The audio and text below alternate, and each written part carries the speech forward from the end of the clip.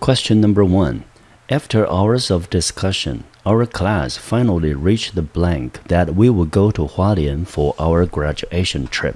好，我们开始呢看题目。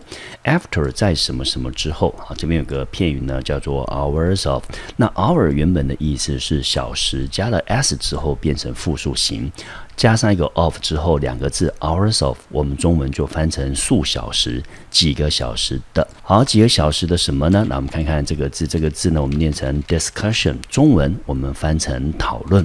它的动词是 discuss， 只要把 ion 去掉，就变成它的动词的形态。好，所以呢，一开始呢，这边是一个时间副词片语，在几个小时的讨论之后。Our class 这边就是我们这个句子的主词，好，这个 class 指的是我们的班级。我们的班级怎么样呢？最后 finally， 来我们看看这个字 ，finally 这个字呢，它的意思中文翻成最后、终于，它等于两个蛮常见的片语。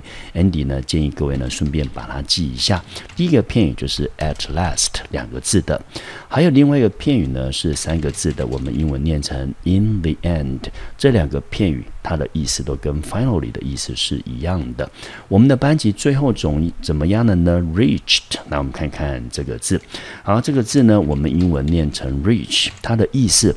当做动词的时候，表示到什么什么地方，或者是伸出你的手背去拿什么东西，我们英文就念成 reach。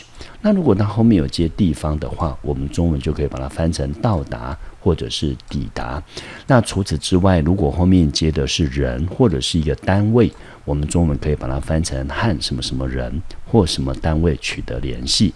此外，它也可以当作名词哈，中文呢我们就翻成可以触及的范围，英文就念成 reach。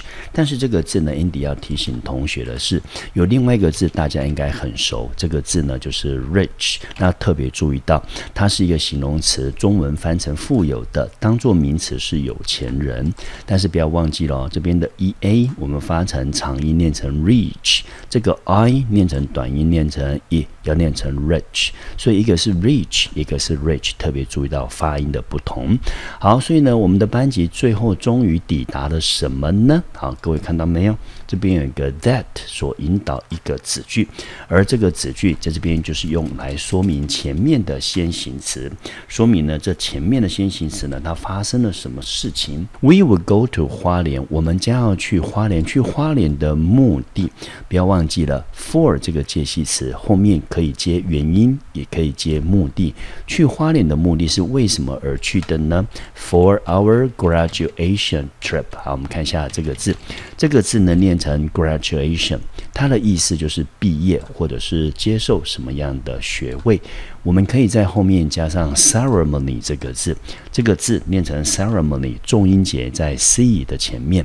好，这个字的意思就是典礼。那 graduation ceremony 指的就是毕业典礼。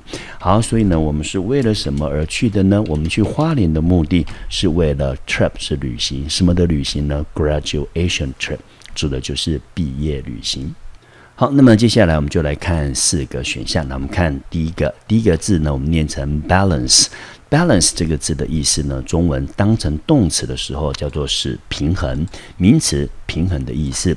你如果邮局或者是银行里面有存款的话，那么存结或者是你的结余的款项，英文也是用 balance 这个字。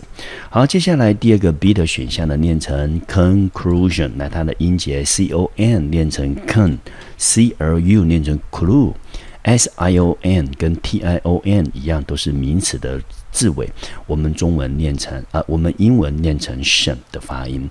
Conclusion 重音节落在第二个音节，中文翻成结论或者是推论。好，那我们这边呢会遇到一个片语，就是我们这个句子这个题目的答案叫做 reach the conclusion。那这个 reach the conclusion 呢，其实呢它非常的常见，它的意思呢，我们中文呢就把它翻成达成结论。好，英文就念成 reach the conclusion。好，第三个 C 的选项，这个字我们念成 definition， 它的意思是定义或者是释义。每一个英文它都有它的 definition， 那每一个字都有它的 definition， 就是定义的意思。那这个字是名词，它的动词呢，我们念成 define。那 define 的意思呢，就是给什么什么东西或什么事情下定义，英文就念成 define。那我们说 A 被定义为 B， 这边就形成了一个片语 A be defined as B。OK， 好，这是一个蛮常见的片语。好，接下来我们来看最后一个选项，这个选项念成 harmony， 第一个音节在 HAR 念成 har， 第二个音节念成 m， 第三个音节你，中音节落在第一个音节，这个字我们念成 harmony。那 harmony 这个字当作名词，它的意思呢就是和谐或者是协调。我们来看一下它的形容词，这个形容词呢念成 harmonious， 结尾的，通常可以当作形容词来看。好，所以我们就知道呢，这个题目的选项，我们答案要选择第二个 B conclusion， 重点在这个片语。就是 reach the conclusion， 达成协议。所以在几个小时的讨论之后，我们的班级最后终于达成了这个协议，我们要去花莲毕业旅行。